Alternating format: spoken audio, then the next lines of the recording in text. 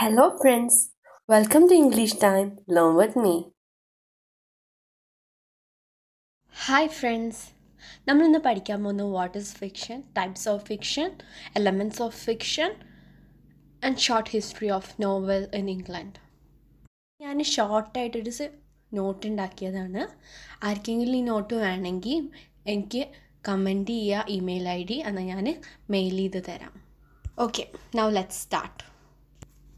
The term fiction refers to any literary narrative writing, whether in prose or verse, which is invented by the writer, not an account of something that happened in reality.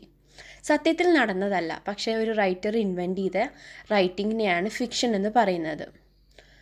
Commonly, the term is associated with novels and short stories.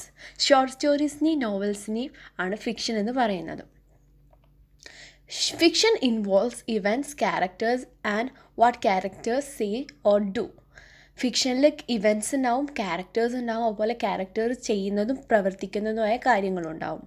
It is A very effective medium of ഡിപെക്റ്റിംഗ് human thoughts and action. മനുഷ്യൻ്റെ ആക്ഷനും തോട്ട്സിനെയും ഡിപിക്റ്റ് ചെയ്യുന്ന ഒരു മീഡിയമാണ് fiction എന്ന് പറയുന്നത്. The word novel is derived from Italian word നോവല, which means A little thing. Novel എന്ന word derive ചെയ്തിരിക്കുന്നത് Italian വേർഡായിട്ടുള്ള നോവലെന്നാണ്. അതിൻ്റെ meaning എന്താണെന്ന് വെച്ചാൽ A little thing. In most European countries the word Roman is rather used than novel. Novel എന്ന വേർഡിനേക്കാളും European കൺട്രീസിൽ Roman എന്ന വേർഡാണ് use ചെയ്യുന്നത്. Short history of novel in England. 18th സെഞ്ച്വറിയിലാണ് novel important ആയിട്ട് ഇംഗ്ലണ്ടിൽ എമേർജ് ആയത്. പക്ഷെ അതിൻ്റെ മുന്നേ ഉണ്ടെങ്കിലും അത്രയ്ക്ക് ഫേമസ് ആയിരുന്നില്ല. 1719 ഡാനിയൽ ഡിഫോ ആണ് റോബിൻസൺ ക്രൂസോ എന്ന് പബ്ലിഷ് ചെയ്തു നോവൽ. അത് first English novel of genius എന്നാണ് അറിയപ്പെടുന്നത്. അതുപോലെ ജോണത്തൻ സ്വിഫ്റ്റിൻ്റെ ഗുലിവേഴ്സ് travel in 1726 is also mentioned as important work of fiction. ഇതൊക്കെയാണ് 18th സെഞ്ച്വറിയുടെ മുന്നേയുള്ള ഇമ്പോർട്ടൻറ്റ് വർക്ക്സ്. പക്ഷേ 18th സെഞ്ച്വറിയിൽ നോവലിനെ ഇനീഷ്യേറ്റ് ചെയ്തത് സാമുവൽ റിച്ചാർഡ്സനാണ്. സാമുവൽ റിച്ചാർഡ്സൺ അദ്ദേഹത്തിൻ്റെ പെമേല എന്ന് പറഞ്ഞ വർക്കിലാണ് 18th സെഞ്ച്വറിയിൽ നോവൽസിനെ ഇനീഷ്യേറ്റ് ചെയ്തത്. അതിലെ തീം എന്ന് പറഞ്ഞാൽ മൊറാലിറ്റിയും മനുഷ്യൻ്റെ ഫീലിങ്സിനെ പോർട്രേ ചെയ്ത് കാണിക്കുന്ന ഒരു വർക്കായിരുന്നു.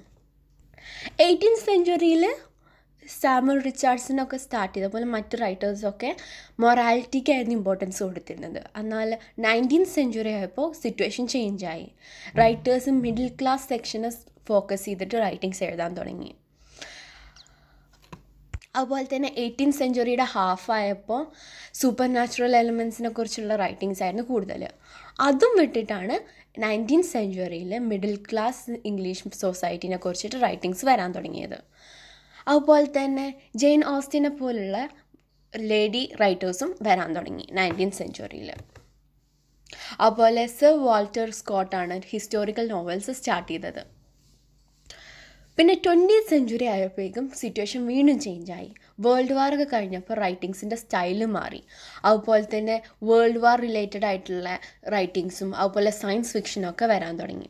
സയൻസ് ഫിക്ഷനിൽ ഏറ്റവും കൂടുതൽ പ്രശസ്തി നേടിയ ഒരാളാണ് H.G. വെൽസ്.